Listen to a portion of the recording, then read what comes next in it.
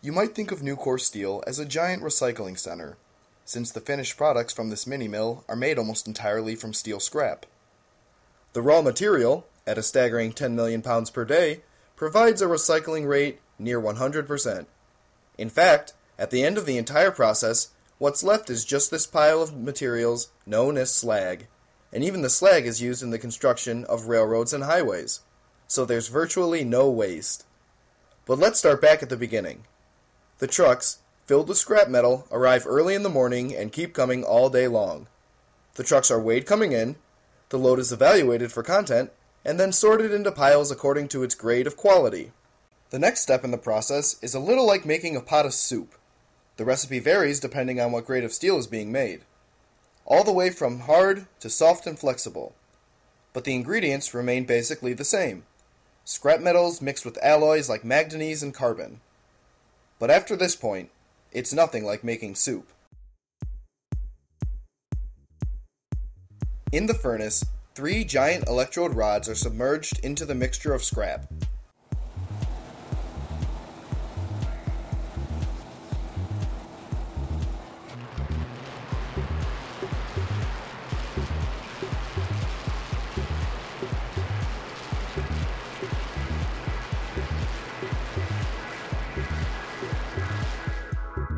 When it reaches a temperature of 3100 degrees Fahrenheit and in a liquid state, the electrodes are withdrawn from the bubbling, molten metal bath.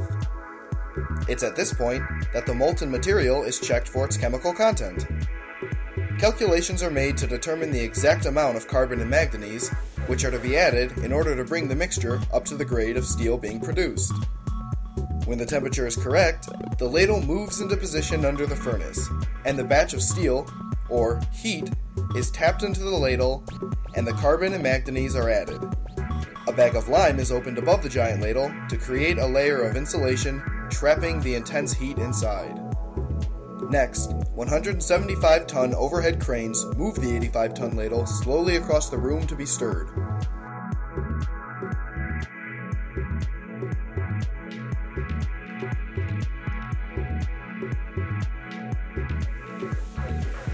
Here, the batch of liquid steel is sampled again to double-check its chemistry.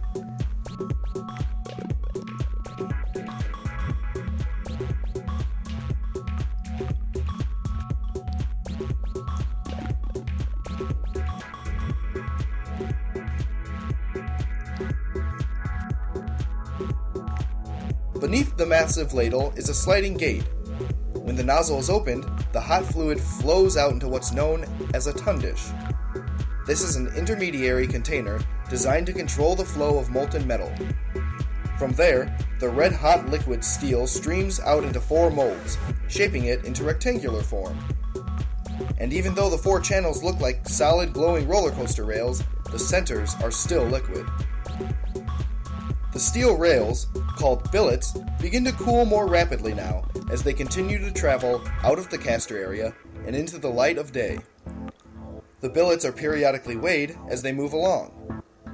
A computer controls the torches, which cut them into 20 by 40 foot lengths, depending on the weight.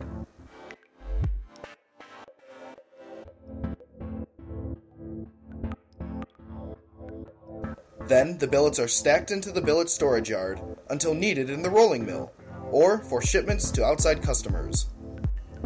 Before the billets can be shaped, they must be heated again, but this time to a much lower temperature of 2100 degrees Fahrenheit. In the rolling mill, the hot, pliable billets can be rolled and conformed into their final shape. The rolling mill is a series of powerful turning rolls working together in pairs to shape the reheated billets. Tremendous pressure is exerted on the billets as they move through the mill. The rolls themselves must be showered with a constant spray of water to keep them cool. This water is also recycled. After cooling the rolls, the water, now hot, runs off into the pipes beneath the floor, where it is pumped back outside to cooling towers so the same water can be used again and again.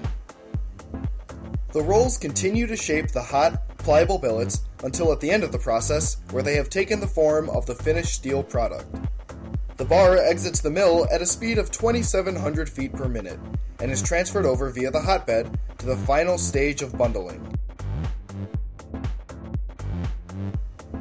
Once the steel leaves the rolling mill in its finished form, it proceeds to a continuous cut-to-length shear, where it's automatically measured and cut to standard or custom lengths to fulfill the customer's requirements.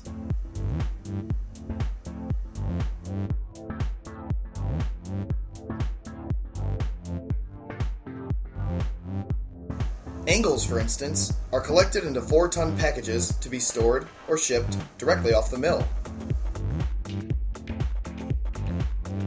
Next, the product is bundled together using a computer-controlled robotic bundling machine.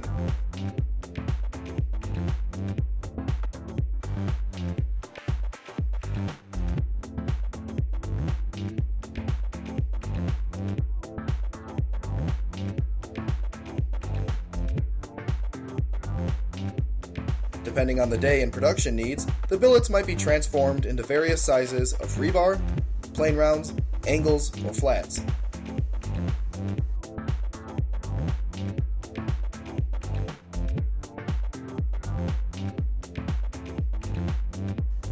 Once again, with the use of 10 to 35-ton overhead cranes, the bundles are moved to another location. This time, the bundles are stacked in a warehouse, climate-controlled for heat and humidity, to prevent rust.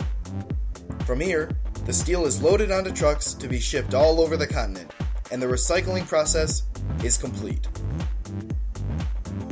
Nucor steel.